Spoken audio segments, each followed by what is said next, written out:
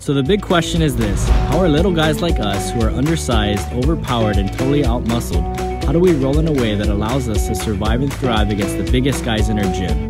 That's the question, and this channel will give you the answer. My name is Brandon Gross, and welcome to David vs. Goliath BJJ.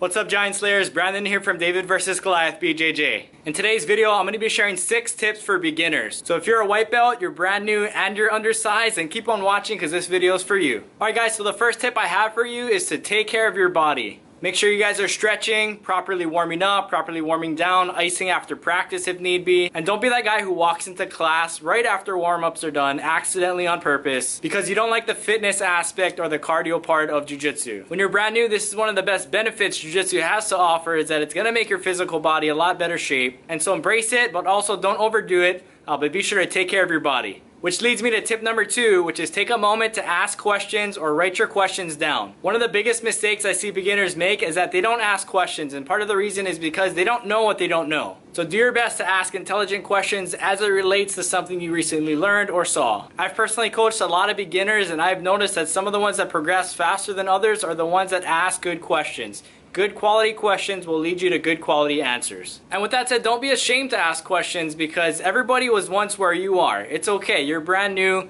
Maybe your questions might sound a little bit funny, but just ask. I promise you, your instructor wants to answer those questions. He's interested in helping you. He's interested in seeing you progress. And if you don't feel comfortable asking the questions, maybe during the middle of class, then ask one of the higher belts on the side, or ask your instructor after class. But when you're brand new, again, I definitely recommend asking a lot of questions. And that leads me to tip number 3, which is to make friends at your gym. Your training partners, your peers, your instructors, they're gonna be a lot more likely to wanna help you if they like you.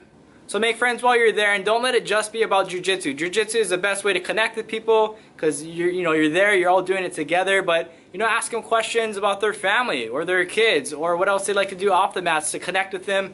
But the point is, you guys make friends at the gym. Looking back on my Jiu-Jitsu journey, that's one of the things that helped me progress a lot faster than others, and actually helped me stick around for the long run, was making a lot of friends and also just having those little conversations with my instructor after class when I was staying to help clean the mats. And for me, that's what caused the gym to be like my second home, was because my family was there. They weren't just training partners anymore. They were friends and family. These are people I actually cared about, and that actually cared about me and my success as well. Which leads me to tip number 4, which is to watch and emulate guys who have a similar body type as you. For example, if you're like me and you're a little bit shorter and stockier, try to emulate some of your instructors or hired training partners that are shorter and stockier. Maybe you're shorter and you have longer legs, then pick somebody who has a similar body type like that. Modeling your game after somebody who's already done it, who has the same body type as you, will not only give you a sense of direction on your training progress, but it'll also help you shorten the learning curve. Over the last 13 years in my journey, I've had different size instructors, different guys who play different styles and body types, but I made it a point to pick out 2 of my instructors that I really still keep in touch with today, who've been huge role models and mentors to me. They have similar body types and styles of Jiu-Jitsu, so I could emulate my game after, ask them, again, good questions, and really craft or model my game after somebody who already had it together. And so again, tip number 4, you guys, is try to watch and emulate people who have the same body type as you do. And that leads me to tip number 5, you guys, which is to take notes. Now, I'm not sure how you learn best. Everybody learns differently. I'm more of a visual person. I know a lot of people who like to take notes in a marble notebook or on just pen and paper. I did that for a really long time, and that did help me remember. But with the advancement in technology and smartphones nowadays, I'd much rather film and record. A lot of times in the gym, your instructor may not want you to film directly, but I would recommend after class, grabbing a partner on the side and performing the move and drilling yourselves doing it, so that way at least you have a record of what you learned during class at night. But the point is, you guys, to take notes, so that way it'll really help you in the long run with retention and muscle memory and actually remembering the moves. I see a lot of white belts, they come in one week, they learn a cool move, by the next week they completely forget it. But it's those who really take the time to review and study their notes that really see noticeable difference in their game. And that leads me to tip number 6, you guys, which is don't be afraid to ask higher belts to roll. A lot of times when you're first starting off, it's going to be a natural tendency to want to gravitate towards somebody who has the same color belt as you, or to train with a beginner.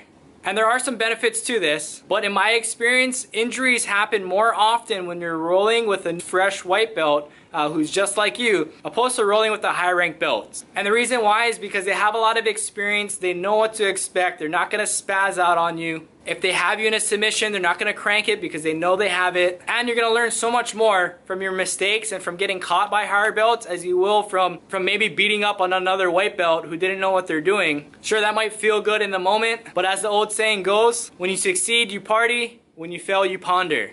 So while rolling with those higher belts, you're gonna fail a lot, you're gonna lose, and that's gonna cause you to ask more questions, to go back to the drawing board, and that's gonna help you to be the best you. Try to pick out one of the higher belts who you know is a nice guy or is willing to help you, or even ask them to start from a certain position, or ask them a specific question as it relates to what you're trying to work on. I promise you guys the higher belts will respect the fact that you took the time to ask them, as that takes a lot of courage. It shows your humility and your willingness to learn. And lastly guys, as a bonus, learn the fundamentals. Stop asking your instructor how to berimbolo, how to heel hook, how to do a burrata plata or the latest cool move that you saw on Instagram. Learn the fundamentals and learn them well. Try to choose a school that has a really good fundamentals program or an instructor who really knows how to teach you the basics. So again guys, learn the fundamentals and master the basics. Alright guys, I hope you enjoyed today's video. If you did, be sure to give that like button a slap and a fist bump. And let me know in the comments if you guys have any questions or suggestions on future video topics. And if you guys want more videos on how to survive and thrive against the biggest guys in your gym, be sure to subscribe to the channel. Hit that notification bell so you stay in the loop choke and you don't miss out on weekly videos. Thanks for watching guys, and remember, victory always tastes better when you're the underdog.